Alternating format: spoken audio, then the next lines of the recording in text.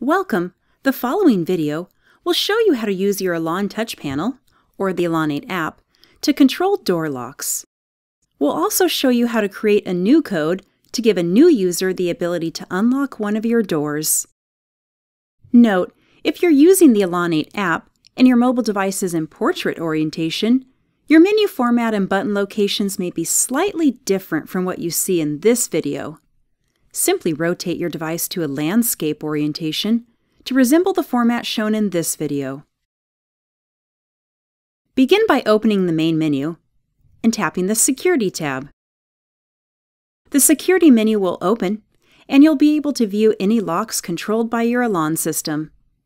In this example, we have a few controlled door locks, and the highlighted lock buttons indicate the doors are currently locked.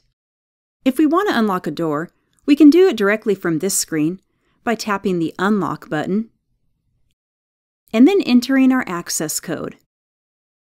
You'll also notice that if you tap the right arrow button next to the door's Lock and Unlock buttons, an event log will open. This event log will show you every time the selected door was locked and unlocked, and by whom. You can use the event log page to also check your lock's battery life. You can tap the arrow buttons, located at the top of the screen, to open the menus for any additional locks controlled by your ELAN system. To give a new user access to one of your door locks, first return to the main menu screen. In this example, I'm going to return to the main menu by tapping the hamburger-looking icon and then tapping the Security tab. Tap the gear icon and enter your admin user code to access the Settings page. Note, to access the Add, Edit, and Delete User menu, you'll need the admin user code.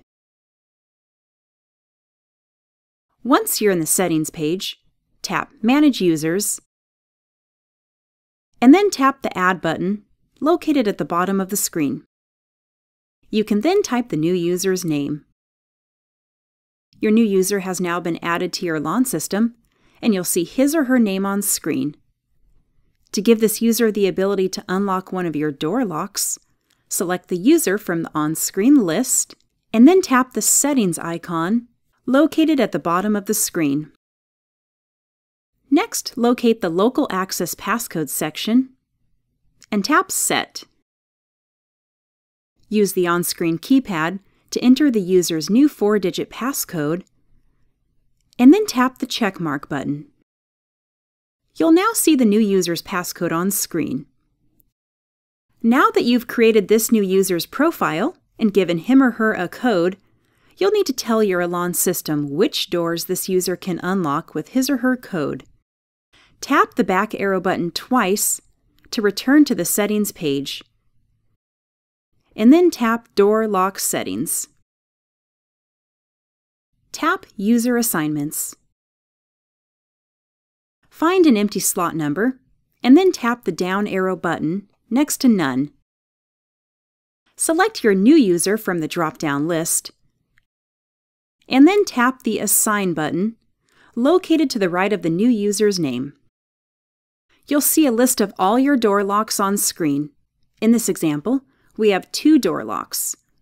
Once you locate the door or doors you want this user to be able to unlock, tap the Disabled button. Select Enabled from the drop-down menu. Tap the back button twice,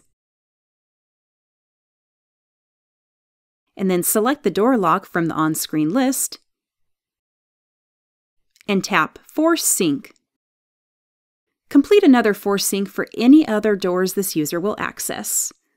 Note, the new user code will not work until you complete a Force Sync. Also note, the Force Sync process may take up to 5 minutes.